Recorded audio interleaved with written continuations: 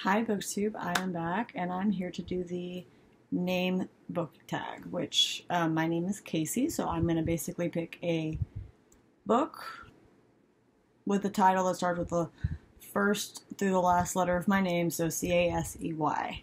Without further ado, let's get to it.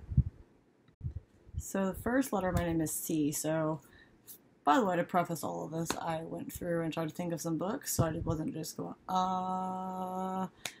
my name is, I haven't read a lot of books with the letter C and the letter Y, which are the beginning and endings of my name. So this took a little bit longer than I expected to compile this list, but without further ado, here we go. So the first book for the letter C that I could think of that I've read is City of Ember.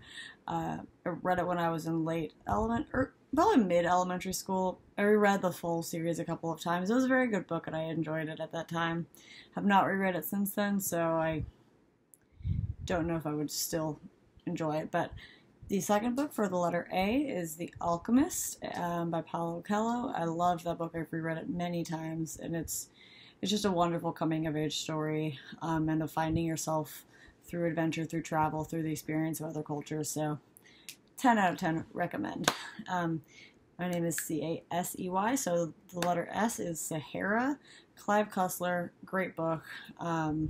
Movie's also good with Matthew McConaughey, but I've enjoyed all of the Clive Cussler books I've read because it's like these people are doing the stuff. I believe it's Dirk is the main character guy, and they basically have to go and save the world because of some thing that's very like highly scientific or highly militaristic. It has occurred, and the world's going to end one way or another. So Sahara. For E, I picked Extremely Loud and Incredibly Close. That was a lovely book. I thoroughly enjoyed it, and it's basically just a kid coming to terms with his missing father and a quest that he has to go on to try and figure out what really happened. And it's just a lovely story about a father-son relationship, and I believe the son is somewhere on the spectrum, so it also deals with the issues on that scale as well. So I really enjoyed that book.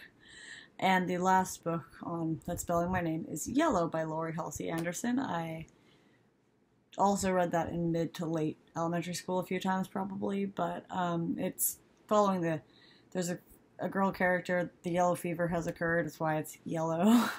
And I remember it being a lovely book and I enjoyed reading it. It was a historical fiction, I would say, and that's about all I can remember about it. So thanks.